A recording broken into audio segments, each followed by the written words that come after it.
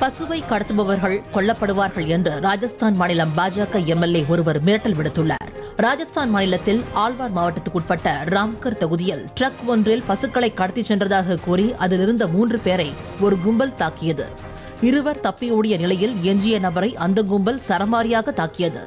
தகவல் அறிந்து அங்கு சென்ற போலீசார் அந்த நபரை கும்பலிடம் இருந்து மீட்டனர்.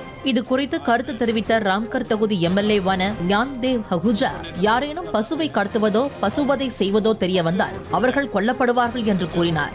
நாட்டில் பசு உயர்வானதாக கருதப்படும் போது அதனை ஏன் கடத்துகிறார்கள் என்றும் அவர் கேள்வி எழுப்பினார்.